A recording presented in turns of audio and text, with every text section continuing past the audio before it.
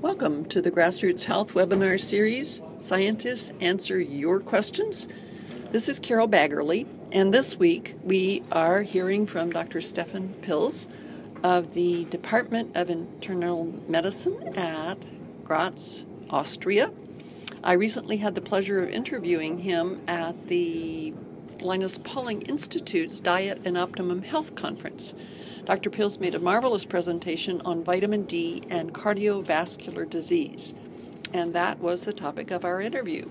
Please stay tuned for his conversation with me, and then we will close and tell you about next week. Thanks so very much. All right, today we are here with Dr. Pilz, a vitamin D researcher from Austria. And at the Linus Pauling Conference, and we are going to be talking about cardiovascular disease and vitamin D. He made a marvelous presentation yesterday on it. And Dr. Pilz, I would just like for you right now to summarize some of the key things that you think everybody ought to know about vitamin D and cardiovascular disease.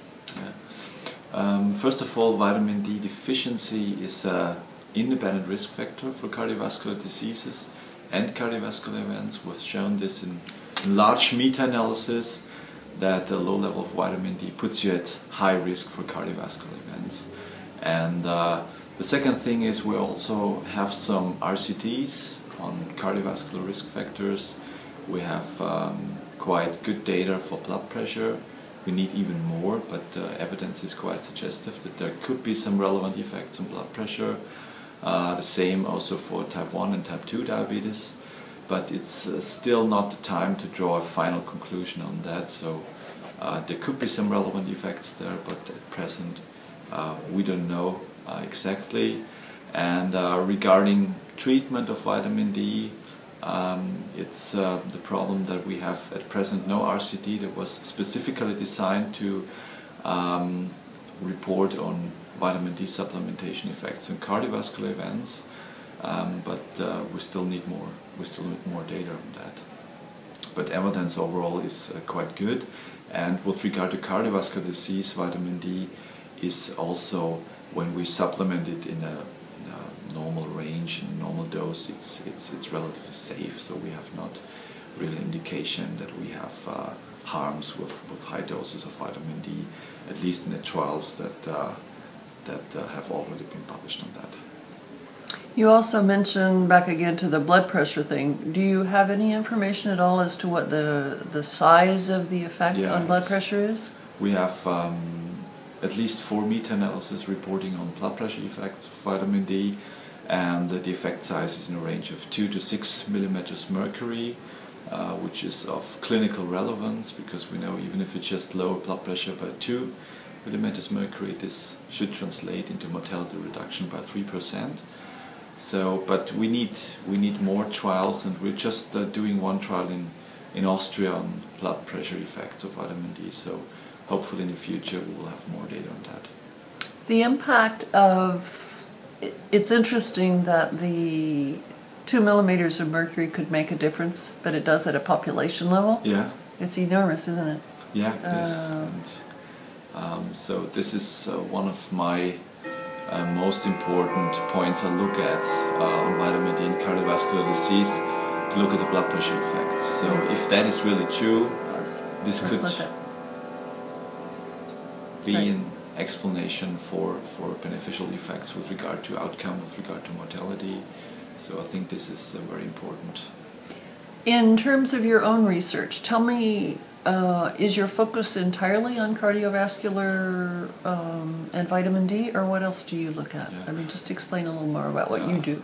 I mean, it's mainly epidemiological studies, identifying vitamin D deficiency as a risk factor for cardiovascular events, and also some small RCTs on blood pressure but we also did some studies on the immune system, on regulatory T cells, so that are cells that are considered to protect against autoimmunity, and we saw a significant increase in these regulatory T cells with vitamin D supplementation, and this could be some kind of an explanation why vitamin D could protect against autoimmune diseases.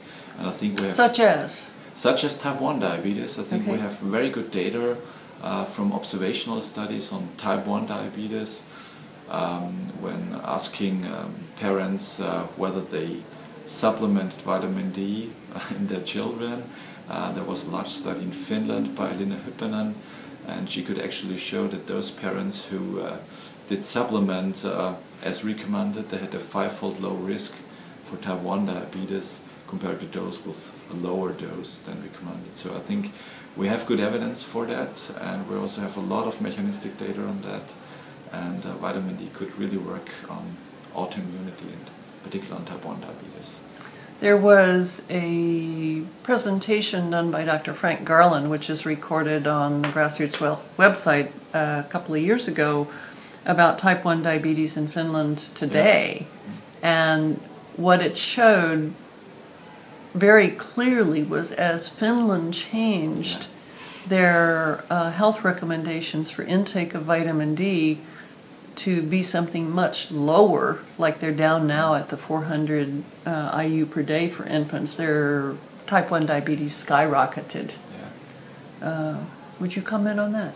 Yeah, I think this, I'm aware of that data, and I think as they went down with the recommendations, type 1 diabetes increased. So, yeah, I think that fits together with all the hypotheses that we have on type 1 diabetes and vitamin D.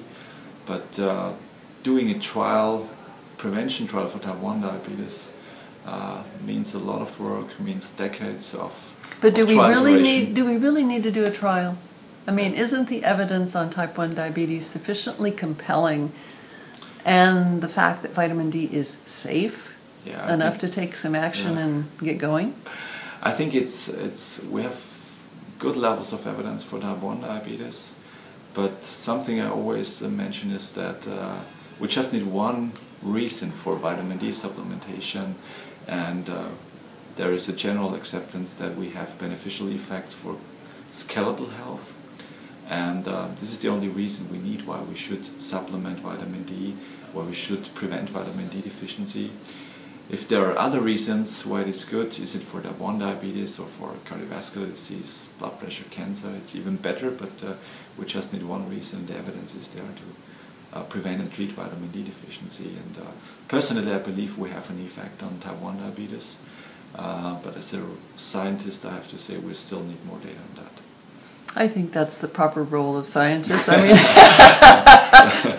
I attended a research program some years ago where after several days of talking about the benefits of vitamin D in cancer, I was rather struck by the urgency of getting the message out, and the answer by a panel of the scientists of where do we go from here is more research. Yeah. And I can't argue, but there's also this getting the message out that's really important. Yeah.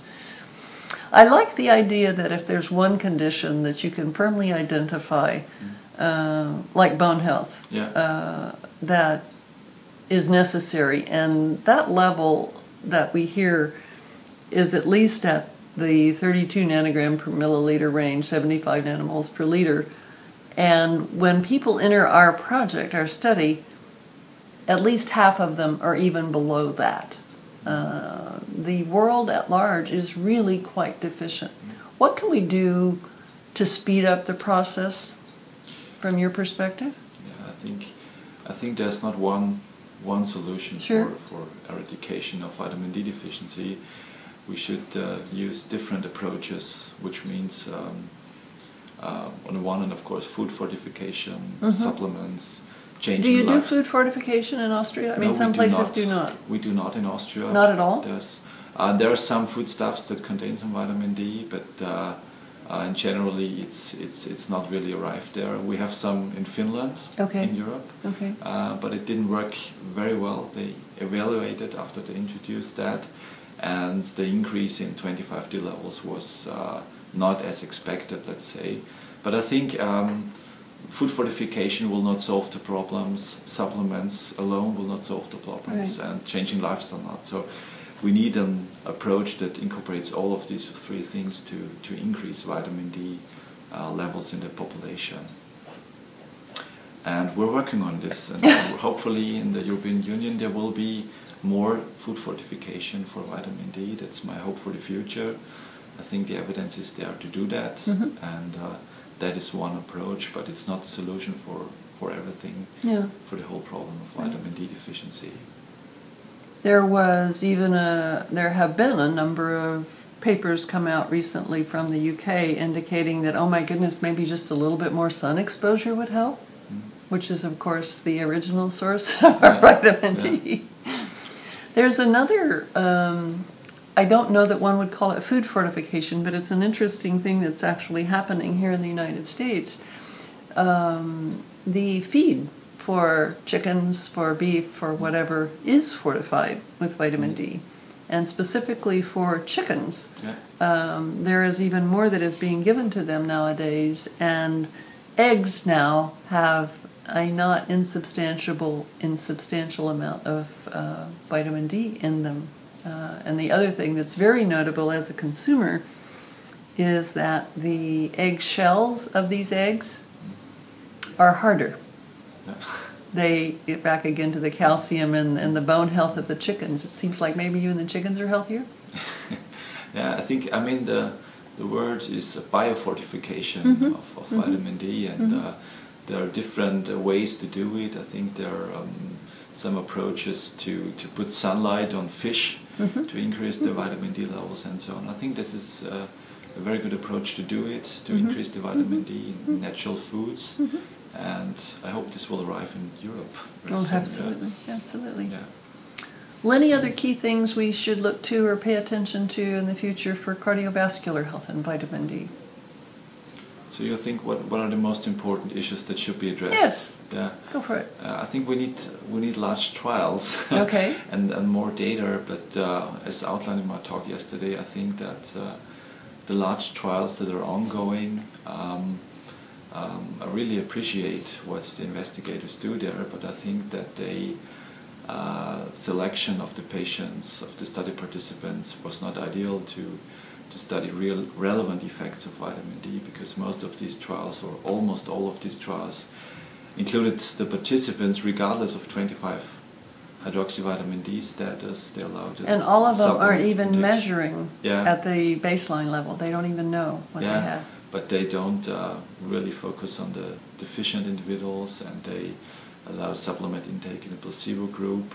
So I think this will be a problem to assess relevant vitamin D effects. I mean, we will have a lot of data on safety, so we know what happens when we supplement the whole population, the whole older population, but I fear that the inclusion of a lot of patients or participants with sufficient vitamin D levels will inflate any significant effect or any relevant effect of vitamin D. So hopefully there will be further studies that try to assess or evaluate effects of vitamin D in those populations that are most sensitive to vitamin D. And I think these are, of course, the deficient populations, but also individuals that are at a certain risk for whatever I want to study. Is it diabetes? Is it blood pressure? And hopefully these studies will come up, and because I fear that vitamin D could repeat the stories of other vitamins like vitamin E and so on, where it did exactly the same, doing large trials in the entire population and not looking at what are sensitive individuals. So I hope that more trials are coming up. All right. Well, thank you very much for taking your time now, and I look forward to talking with you more during the conference. Yes, thank you. It was a pleasure for me, and congratulations for all your efforts you do for vitamin D. Thank you, Stefan. Thank you. All right. Bye-bye. Thanks for your participation in this series today. We are honored to have so many of these great scientists on our D-Action panel. At this time, we're also actively recruiting sponsors for this webinar series. So I would encourage you to log on to this link to make a contribution or to sponsor a session. Next week, we will have the honor of interviewing Dr. Adrian Gombart of the Linus Pauling Institute. He will share with us more about his work with vitamin D and the immune system function. Please join us next week for this session.